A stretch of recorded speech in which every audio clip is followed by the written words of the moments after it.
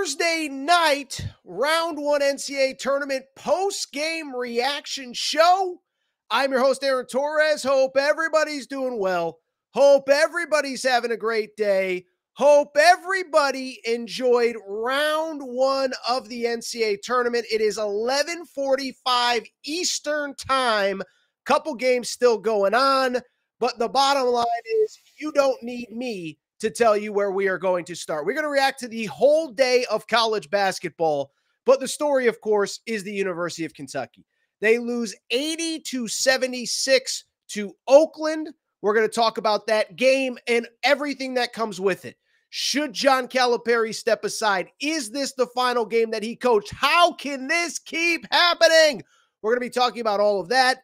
And of course, we will get to the other games in round one of the NCAA tournament. As I said, a couple are still going on right now. As I record here, Drake up 3 against Washington State, NC State up on Texas Tech, and Samford and Kansas have just started the second half. So everybody come on in, everybody join us. And listen, I will be blunt. I'd love to sit here and lie and say that we are going to give all 32 teams equal time tonight, that we're going to talk Wagner as much as we talk Kentucky, but we will not. We're going to open with this crazy result out of Pittsburgh momentarily. First off, just want to thank again our partners, BetUS Sportsbook. Listen, tournament's over. Kentucky fans, you need a way to entertain yourself. So, BetUS, how about this? Your first 3 deposits, click the link in the show description. Your first 3 deposits, they are matching 125%. So you blew your whole bankroll on Kentucky. Guess what? Deposit $100 tomorrow. They will give you $125 to play with for free. Lose that, they'll give you another $125, on and on. 125% deposit bonus on your first 3 deposits. We appreciate BetUS. We appreciate their support. We also appreciate Bracket Fanatics at bracketfanatics.com. They are our partners in our Aaron Torres Pod Bracket Challenge. 4th year in a row. Love working with them. Would love to give an update on where the bracket stands, but obviously there are a lot of games still going on. I don't know about you. I did have Kentucky in my Final Four, so my bracket is busted. But for those of you who are running brackets, who are planning on running a bracket next year, Bracket Fanatics is the best spot. Bottom line is it is great. I appreciate everyone who you can run your own brackets. The great thing about Bracket Fanatics is that they collect all the money for you. They distribute all the money for you. So if you have a $5 office pool next year, you can go ahead and use bracketfanatics.com. They will take care of the collection of the money, the distribution of the money, all that good stuff. We'll get you an update maybe by the end of the show on who is leading the Aaron Torres Pod Bracket Challenge. But with that said, there is no more time to waste here on a busy Thursday night, first night of the NCAA tournament. So let's get to the topic of the day. By the way, everybody drop your comments in the comments section. We will be responding to everybody and everything. We did an immediate reaction after the Kentucky game on YouTube, but this is the more formal, long-form segment. So we are going to start. There is only one place to start, and it is with the University of Kentucky. Kentucky comes in. We know what is at stake for Kentucky after several disappointing tournament efforts. And instead of stepping up, instead of proving the doubters wrong, instead of silencing the critics, what happened? History repeats itself. Kentucky loses to Oakland. Oakland, not the A's, not the Raiders who don't even exist. The Oakland Golden Grizzlies of somewhere in Michigan. No disrespect to any Oakland fans that are tuning in. Final score 80-76. Kentucky for what? The 5th straight year, 3rd straight NCAA tournament since there was no tournament 2020, 2021, they weren't in it. 22, 23, 24, they are out of the NCAA tournament before the end of the first weekend. There is so much to get into, and in a minute, we're going to discuss John Calipari, if he needs to resign. What's next? Again, drop your questions and comments, and we will go ahead and get to them momentarily. But let me start by saying this, and I said this in the instant reaction, but it stands true. Everybody's going to talk about Jack Golke, the star of the show, 32 points, 10 three-pointers, one short of the NCAA tournament record. But to me, Jack Golke is a microcosm of what is wrong with Kentucky and what was wrong in this game, okay? I don't really care that some dude hit 10 threes, good for him. To me, you know when I was concerned about Kentucky? I was texting a buddy, loves college hoops. He's a high school coach. And right away, I was concerned with Kentucky the moment, probably about 3 minutes into the game. And that sounds stupid. How could you feel that way? First possession, Trey Mitchell gets a bucket. Great. Second possession on. It was like Kentucky had no idea that Oakland was going to play a zone when they essentially only played zone the entire year. And so to me, what does that say? It says a team is unprepared, unready to go. You know the zone is coming. Listen, I'm not scheme guy. I'm not X's and O's guy. I don't have all the answers. But the $8 million a year head coach needs to have them. The highly paid assistant coaching staff needs to have them. And they came out completely unprepared. Beyond that, you know what would piss me off if I was a Kentucky fan more than anything else? It ain't Jack Golke going all Steph Curry on us. It is the fact, you know the most telling stat to me in this game? Kentucky was out-rebounded by Oakland. And that was the other thing that stood out to me early in the game, was that if you watch this game, early on, Agana and Yenso, I'm not picking on one kid specific, he's getting bullied in the paint. Every loose ball, every scramble drill, every rebound is going to Oakland. You have 3 7-footers on your roster, Kentucky. You are supposed to have the answer in every way, shape, and form, and you can't get a rebound against Oakland. Oakland ends up winning the rebound battle 40-39. That's not about players. That's not about personnel. That's about effort and want to. And again, it speaks to the fact that this team wasn't prepared to keep the thing going. Listen, Jack Golke's the story. You don't need me to tell you, but this guy, all he did was take threes all year. I mean, listen, I'm looking at the stat sheet right now. Let me see if I can pull up the stats on him really quick. How about this? He attempted 9.9 shots per game on the season. 9.6 of them were three-pointers. All this guy does was take threes. I'm going to lose my voice before the end of this show because I'm so furious. But it speaks to the game plan. It speaks to the lack of preparation, and it speaks to a team that simply was not ready to go. And so it falls on John Calipari. We're going to talk about him in a minute. But let me also say this. As bad as Cal was, and by the way, this falls on Cal, right?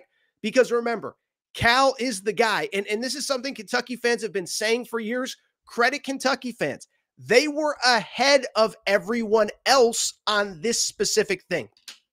They were saying years ago, Cal coaches tight in big games, and it has an effect on his players. The only guys that showed up ready to play, Antonio Reeves was unbelievable.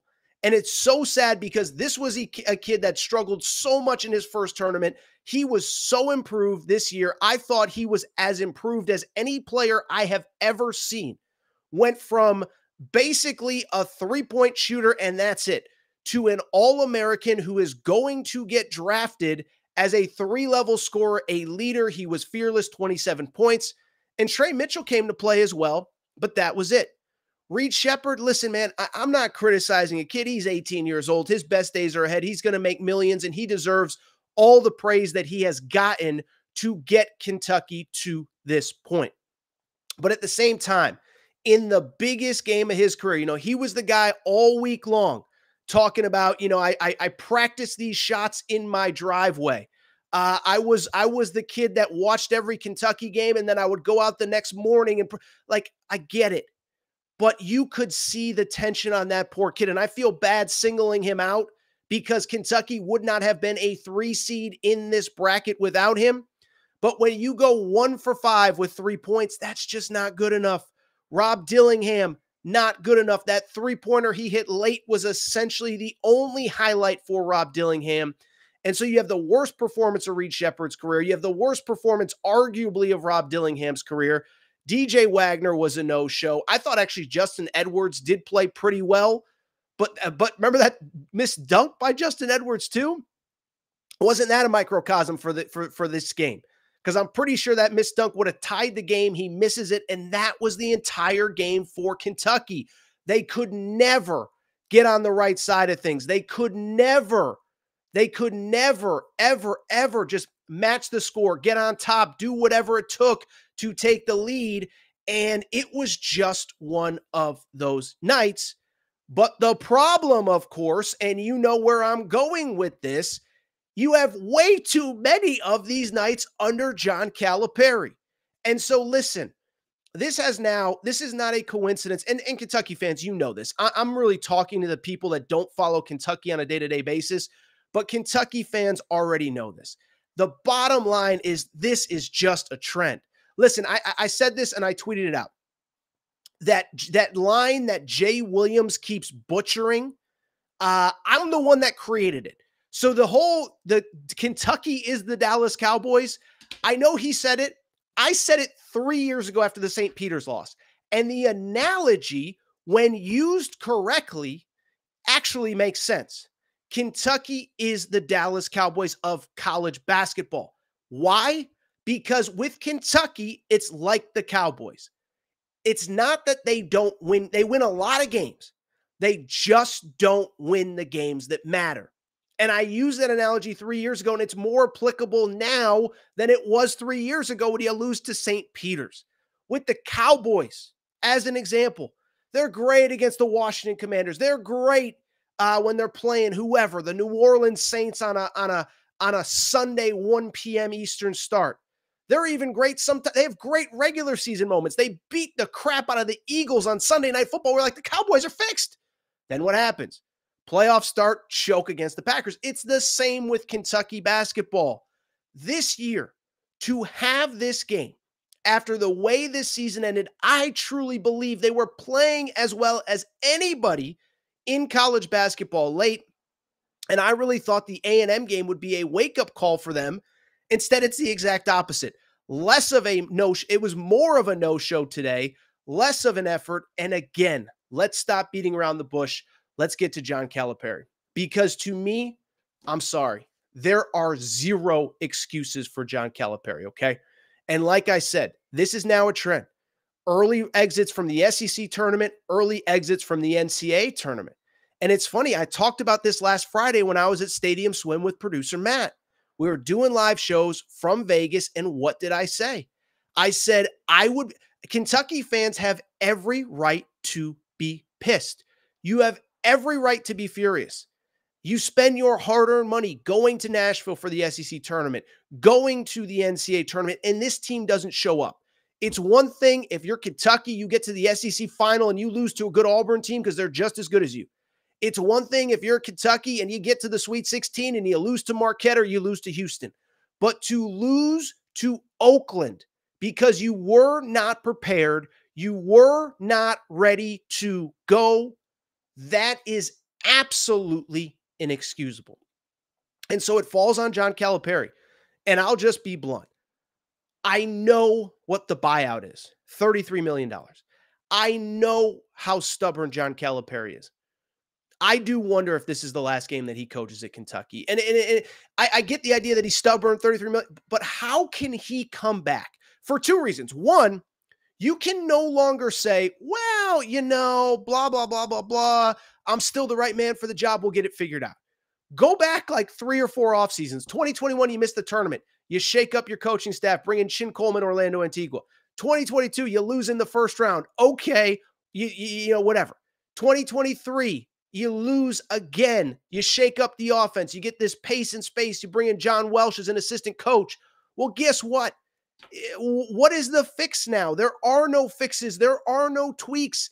This simply is not working. And so when I look at this game, I think what stands out to me is pretty straightforward. is that I look at this game. Hold on one sec. I'm tweeting here really quick. Hold on. Is, when I look at this game, what I would say is this, is that with John Calipari, one, there is no more fix. You went the transfer route. Then you went back to high school players. You shook up your coaching staff. You shook up your offense. It's the same result regardless of what the shakeup is. So you have that part of it. On top of that, here is the other thing. If you're John Calipari, do you want to come back? Because listen, because of my background in this industry, I talk to a lot of Kentucky fans. I talk to, the college kids that helped us run the Torres on Kentucky account. I talk to, Kentucky fans that have found me through the years. And here's the thing. This is what I truly believe. And I think the Kentucky fan base has been misconstrued, miss whatever. I think what a lot of people think is that like 99.9% of Kentucky fans want John Calipari out. No, 99.9% of Kentucky fans want it to end well for John Calipari, but they don't want it to end like this. But there is a standard for Kentucky basketball that is not being met. And so for me, if you're Calipari, I get why quit when you could get 33 more million. It's pretty simple. It's because you probably have 100 million in the bank at this point. You can still take that role where you make $1 million a year as a liaison to the athletic department. Do you really want to come back when all of your fans are frustrated with you, are infuriated with you, are over you because this keeps on happening? It's not a one-off deal. We had St. Peter's. We had Kansas State last year, which I know isn't the same thing, but it's still disappointing nonetheless. You had Texas A&M in the SEC tournament this year, Vandy in the SEC tournament last year. And it's just an emotional roller coaster I don't know that you would want to deal with. And so I'll be curious, because the thing is, like, and I saw Calipari's post-game comments. First of all, by the way, I tweeted this out, but I truly believe it, is Calipari all he should have answered the questions as, has anyone ever seen that famous Jim Calhoun press conference where they keep asking about Ryan Gomes? Ryan Gomes was a Connecticut player who wasn't very good, fell through the cracks, ended up at Providence, turned into an All-American. And they kept asking Calhoun about it. And finally, at one point, he just says, "What do you want me to say? I effed up. I effed up. I'm the worst coach ever. Blame me. I suck." That's what John Calipari should be saying tonight, because there's nothing else to say. I don't want to hear about how young you are. I saw him talk about how old college basketball is. It's like, we've known this is where college basketball is going. You have doubled down on the freshman stuff. I have defended you on that because it has worked to this point. But at this point, I don't even know what else to say. And I just bring it up because I look at this situation and I sit there and say, I just wonder if John Calipari even wants to come back at this point, because it is going to be so toxic. It is going to be so terrible. The thing about the next 8 months, I mean, John Calipari is not going to coach a game until November. And all he's going to hear every single time anything happens is how terrible he is, how he's awful, how he's overpaid, how he needs to go, how he needs to be fired. And I know what some people say, well, he's got another great recruiting class coming in. Well, guess what? Kentucky fans are over the great recruiting class. They've seen it. If you couldn't get it done with this group, Reed Shepherd and Rob Dillingham are probably going to be top 10 picks. DJ Wagner, listen, I had a buddy text me, not even a Kentucky fan. He said, Torres, they got two he said to me this. He said, they got 2 NBA guards on that roster. How did that happen? I said, no. They got at least 4 NBA guards if you include Wagner and Antonio Reeves, and probably 7 or 8 NBA players overall. And so you could sit there and say, well, he's going to have a great class next year. You can't leave now. Jaden Quaintance is coming in. Carter Knox is coming in. Boogie Fland is coming in. But every single year that he is the Kentucky coach, he is going to have a great recruiting class. It is not resulting in wins. And here's the crazy part. Who knows what this roster is going to look like next year? I know Antonio Reeves, we could have never guessed he would be this, but Antonio Reeves is gone. Trey Mitchell is gone. Obviously, Dillingham's gone. I would assume Shepherd's gone. I would assume Wagner's gone. I'm not saying who should or should not go, but you're bringing in a bunch of freshmen again with maybe an Adu Thiero, and that's really it. So I could go on and on, but this one felt like, okay, St. Peter's, we're going to figure it out. We're going to get better. We're going to tweak some stuff, the famous John Calipari tweak, and we're going to roll. But I don't think this is a tweak situation. I think this is one where you just sit there and you just say, there is no more tweak. There is nothing else to do. There is no more change to be made. And I just wonder if this is really it for Coach Cal and Kentucky. Tell you what, producer Matt, this is what I need from you. Let's get a quick word from our partners and let's do some Kentucky questions that we'll get to. And then we'll get to the rest of the tournament because this is all anybody cares about today. I could sit here and talk about Arizona blowing out Long Beach State or whatever. This is the story. This is the topic. Quick word from our partners if you have it ready, producer Matt, and then we will talk more Kentucky. Get to your questions. America's favorite sportsbook and casino. Live betting and racebook. We're celebrating 30 years with a historic offer. A 125% sign-up bonus on your first 3 deposits. Plus 10% gambler's insurance. Get started today. BetUS, where the game begins. All right, everybody. I am back. Good to be back. Tell you what. I see the chat is humming. Let's get to some of the questions that producer Matt, whatever you pull up you think is interesting. Dan Rivera, who's a great listener and supporter of this show. Dan, I appreciate you, man. I'm out on Cal. He has to go now. UK looked uninterested in this game. No excuse when you have 4 NBA guys. So, Dan, I think you encapsulated my frustration as a non-Kentucky fan. I know everybody thinks like, oh, Torres loves Kentucky. No, but they're the most relevant, interesting program in college basketball. I'm not going to lie. I want them to be good. It's good for my business. Just like it's good if you cover, as an example, the NFL. It's great when the Seattle Seahawks are good. It's better when the Dallas Cowboys are either really good or really bad. So Dan brings up, in my opinion, the most important point in all of this, okay? The most important point is the lack of urgency in this game. Think about it. Think about all the teams that you saw today, guys. Think about every team you saw from BYU and Duquesne all the way up until what's going on right now with 3 games still going on. Kansas is pulling away. By the way, Drake is up by 1 on Wazoo and NC State is pulling away. So think about what Dan said. I want to reread Dan's comment. I'm out on Cal. He has to go now. UK looked uninterested in this game.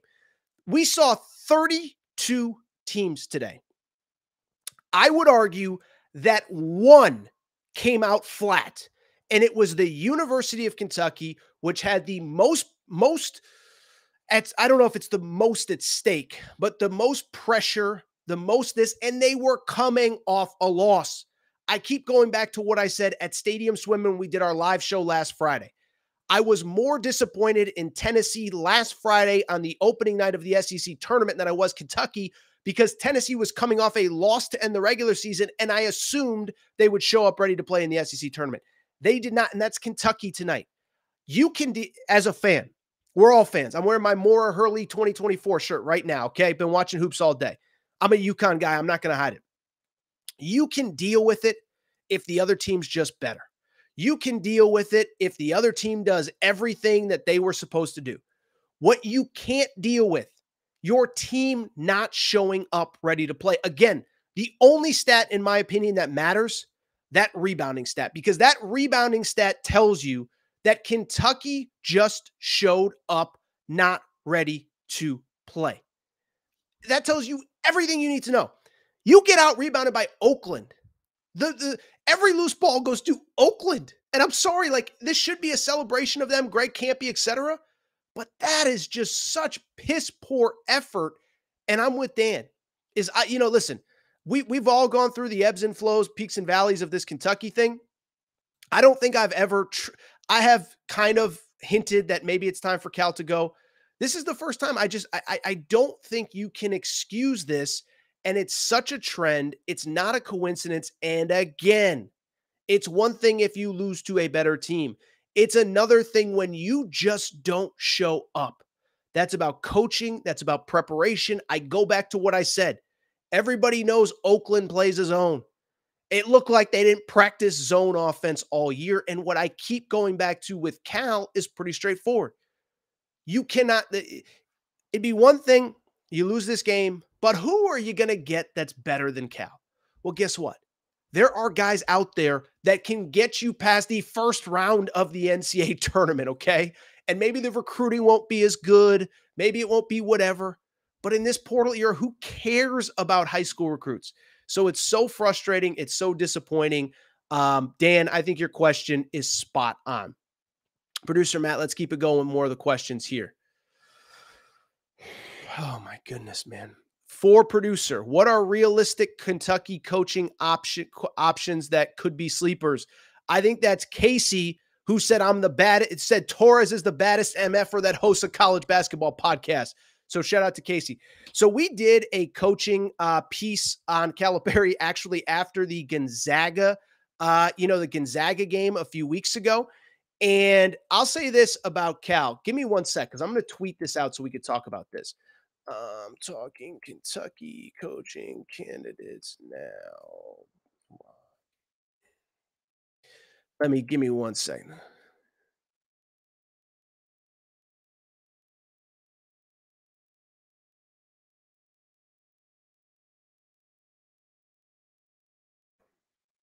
All right. So Casey, who says I'm the baddest MFer that's ever hosted a college basketball podcast.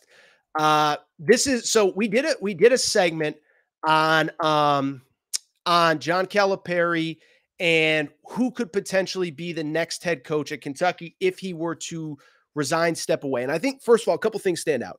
One, the difference between it. Listen, the people watching probably have a better feel. I don't think you can raise $33 million to buy him out. It would have to be a resignation situation. Now, I did a piece on this about probably 5-6 weeks ago after the Gonzaga loss. And what I said was pretty straightforward. I said, let me even backtrack. What I said, this is what I said, and things have changed since then. This is the point I'm trying to get to. I think Eric Musselman was probably candidate 5-6 weeks ago. After the way things at Arkansas went, I don't think he's as much of a candidate. Chris Beard got an extension. I assume that would probably preclude him from being a candidate. This is what I would do if I was Mitch Barnhart. And here's the problem with Mitch Barnhart. I don't think he's got that big, you-know-what energy to make the moves necessary to actually get the guy that Kentucky needs. If I was Mitch Barnhart, this is what I would do. And this is, again, assuming that somehow, some way, John Calipari is willing to resign. He says, I just don't want to do this anymore. You know who the first call that I would make? I would get my money together. I would give Jay Wright that Godfather, Brian Kelly, Lincoln Riley football offer. Jay Wright, 10 years, $100 million. We'll figure out how it gets paid after. Like when Deion Sanders got hired as the head coach at Colorado in football. If you remember the introductory press conference, the AD says, this is how much we're going to pay him, blah, blah, blah, blah, blah, this and that. And what will the media asks him, they said, well, how are you planning on paying this money? And the AD says, yeah, we're not worried about it. We'll figure it out after. Okay.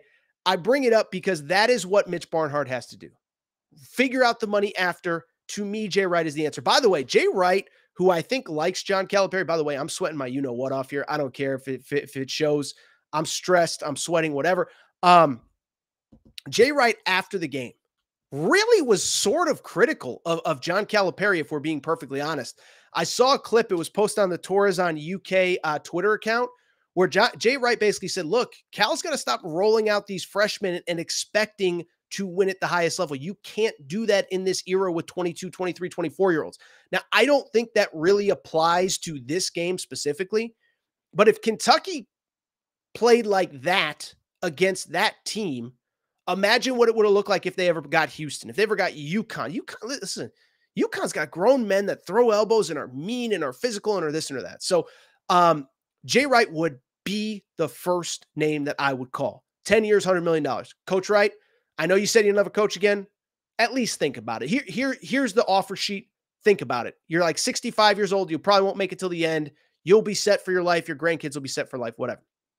If Jay Wright said no, I would offer something very similar to Billy Donovan. Now, Billy Donovan's been out of college basketball forever.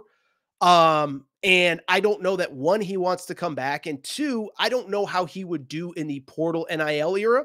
But maybe you just be like, you know what? I was in the NBA. We were paying for players up there. We'll pay for players down here. I don't know. What I think would happen, because I got this text in DM roughly 337 times over the course of that game, who I think Kentucky will go after, and this would not be my first call, is Scott Drew, the head coach at Baylor. And for whatever reason, it appears as though Mitch Barnhart, the AD at Baylor, at Kentucky, is infatuated with Scott Drew. And I don't get it. I get it. Listen, Scott Drew won a national championship. Okay, I'm not going to say he's not a great coach. I don't know that Scott Drew is built for Kentucky. And I like Scott Drew. I've actually had him on this podcast before. He's a very easygoing guy. But the bottom line is, I know he's won a national championship, all that, but he has never really felt a real day of pressure in his life. And I don't know that Kentucky, the pressure cooker that it is, like, I don't know that he would be great in that situation. And so, again, my first call would be to Jay Wright. Make him say no. Then I'd call Billy Donovan.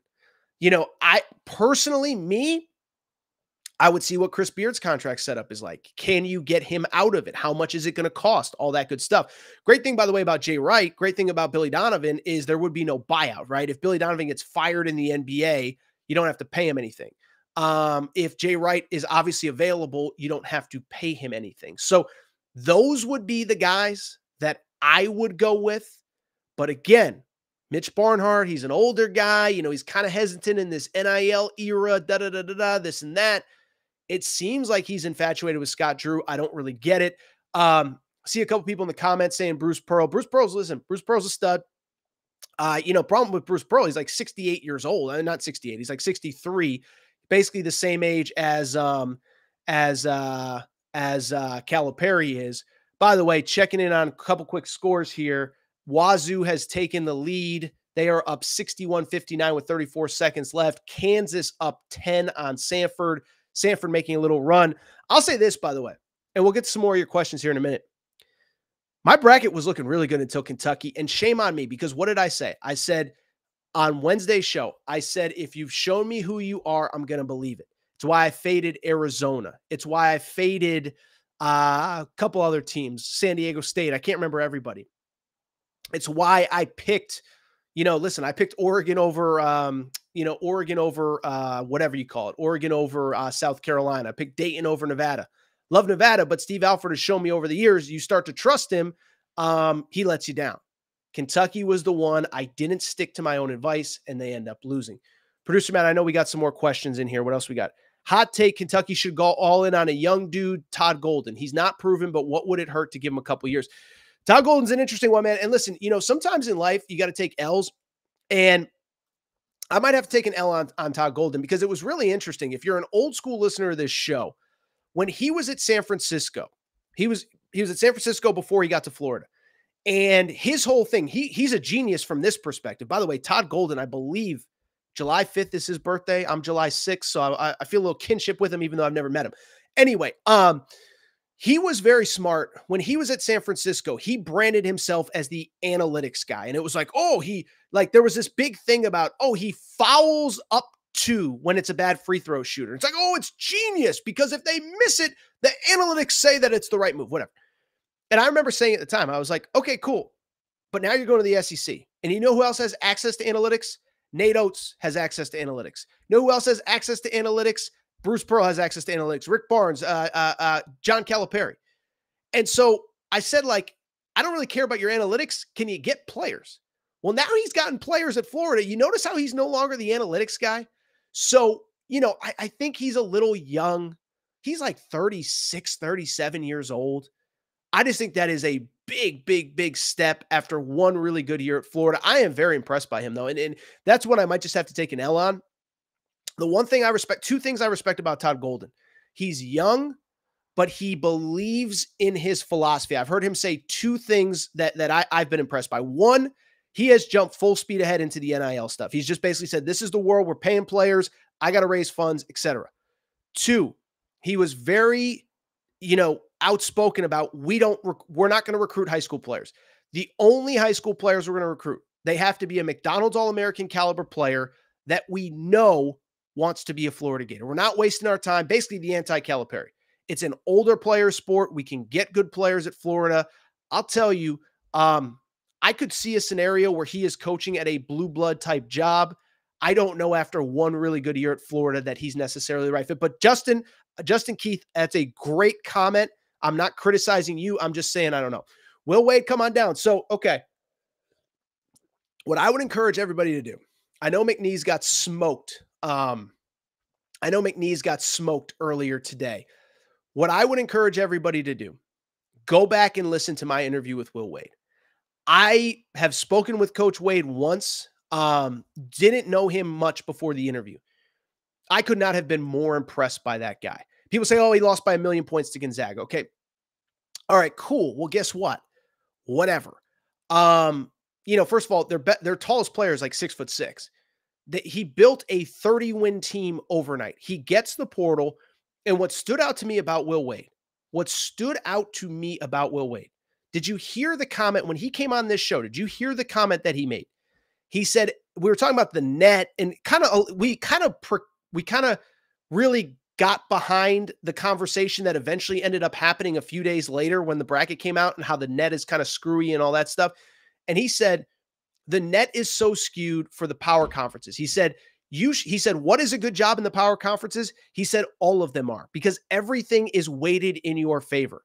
And so what he said was, if you can raise just enough NIL money, you should make the tournament every year, regardless of what school you're at. And so to me, all I'll say about Will Wade, he is going to get something in the next couple years, and it's going to be a vengeance with him at a major school in the NIL era. What I can tell you, there's all sorts of whispers. Arkansas fans will tell you, Eric Musselman, is he trying to look for another spot? I don't know, but you hear stuff. I know Arkansas would go all in on Will Wade. I saw SMU obviously fired their coach today. I think that's an interesting landing spot. But I'm here to tell you, man, if you think about a guy that could be potentially in the right spot at the right time, it's Will Wade. By the way, producer Matt is flagging me down as Samford has cut the lead to 4 with 6 minutes to go in this game. I'm telling you, man. By the way, how about Bucky McMillan, the head coach at Samford? You think he couldn't have won with Rob Dillingham and Reed Shepherd? You think he couldn't have won a game? Listen, by the way, if the screen becomes a little whatever, it's because I am putting the game on in the background. But here we go. Hold on one sec. Forgive me. I got the volume on. I'm a mess right now. All right. Let's get to some more questions. This just turned into a Kentucky post-game show. By the way, we do have a final. NC State has won. They took care of business. And let me also say this. If you're not a Kentucky fan and listening, I do apologize.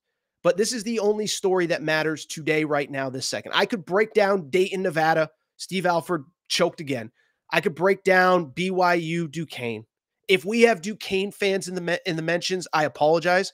But, I don't know what else there is to say. This is the story. And it's the story because it's not just that Kentucky lost. It's that Kentucky lost again after St. Peter's 2 years ago, after a disappointment last year. So let's keep the questions going. This has just turned into a Kentucky postgame show, and that is totally okay. Kansas down by 4. Josh Bright says, this was the most important tournament, and Cal failed them again. Eventually, you have to call a spade a spade. And if Barnhart doesn't have the stones to do it, he needs to go too.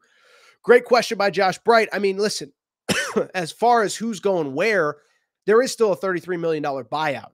But, they say Cal and Mitch Barnhart are not on speaking terms. They don't say. It's factual. Like, I can definitively say that. I think where it becomes an issue, by the way, this game is going to distract me. This show is going to suck. So I'm going to turn it off here for a minute. I'll turn it back on with under 4 to go. But they say Mitch and Cal don't speak. Well, they got to sit down because, and again, it goes back to what I said. If you're Cal, do you want to come back to this? This is going to be so toxic because there are guys like me that are in the middle. Listen, I don't want to speak for any other media member. I think a guy who has covered this team as fairly and as balanced as anybody I've seen all year, Jack Pilgrim, does an incredible job. I'll be curious to see what he has to say because he's like me. He's not overreact after one game. He's not fire Cal after one game. But what do they say? The definition of insanity is doing the same thing over and over and over. And how many times can you keep coming back and assuming things will be different. We're talking about 2019 is the last time that Kentucky made a Final Four, made it to the second weekend. Forget a Final Four. 2019 to the second weekend. Think about who's made it to the second weekend since then. Florida Atlantic last year, San Diego State, Arkansas has made it 3 times to the second weekend since then. Alabama has made it to the second weekend twice since then. So I just, I don't know what Mitch is going to do. I know it's easy to say. This does feel different though, because again, what else can you possibly say at this point? What else can you say? What other change can you make? I don't know what the answer is. What else we got? Cal should have stayed at school like Memphis. That's how disappointed by Kevin says Cal should have stayed at a school like Memphis that isn't disappointed by all the tourney disasters. You have this many disasters with this many good players. It would have happened eventually. I don't think Cal made a mistake by going to Kentucky. I mean, listen, guy made what? 4 Final Fours in his first 6 years there, 11, 12, 14, and 15. I mean, he made 4 Final Fours in his first 6 years. The problem is, what I will say, Cal, and he said it when he took the job. He said, this is a job that you take for 2 or 3 years, for 5 or 6 years. You don't stay here forever. But at a certain point, the going got so good, he ended up staying. And now it's toxic. And what's crazy is I've been thinking about this for a while.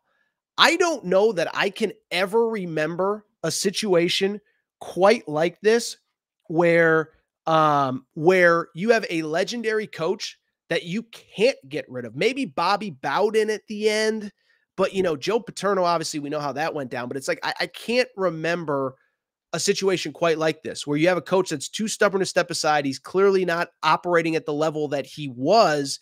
And that's why I think it might be different, is because this feels like the time where it's like, oh, maybe this isn't going to end the way that we all think it's going to end. By the way, this freaking Kansas-Sanford game is getting bonkers. Let's keep the conversation going. Any more questions? FAU coach is the hottest coach in the country. I'll say this, I'll be very interested if Louisville ends up getting him, because I am not sold on Dusty May as the head coach. This is a guy that, listen, made 1 Final Four, incredible. 1 Final Four. That's not a discredit to Dusty May, but has coached 4 seasons before that, never made the tournament. This year, I think you could argue, was kind of a disappointment. And oh, by the way, in that NCAA tournament run last year, remember, they were down by like 4 points with a minute to go against Memphis. So we got to go. By the way, my wife is heading up here in a minute, so we'll keep the party going. It's okay. She'll be okay. What else we got? I think as long as recruits keep coming in, Cal will keep coming back. He's got the number 2 class and is getting $8.5 million. Why wouldn't Cal come back? No, listen, and that's where I think he has to look himself in the mirror and say, do I want to keep doing this? Do I want to keep doing this? Because there will never be an easy time to step away. He is going to bring in enough talent where he is going to continue to win. And so it's not like there's ever going to be a year where there's no recruit signed and where it's easy to step away.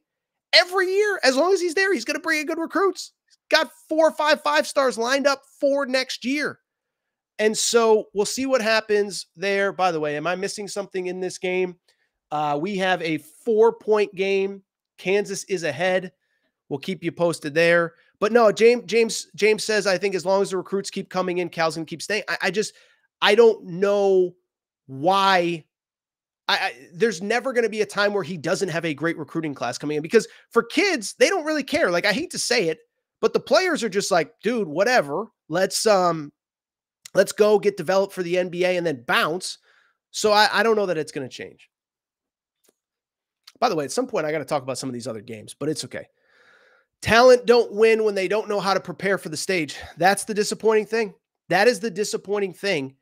The team was not prepared. I keep saying it, but like the first 4 minutes, I'm telling you, I swear I didn't tweet it, so there's no way for me to prove it. I mean, I could show you the text, but I was watching that game and I was like, Oakland is killing them on the boards.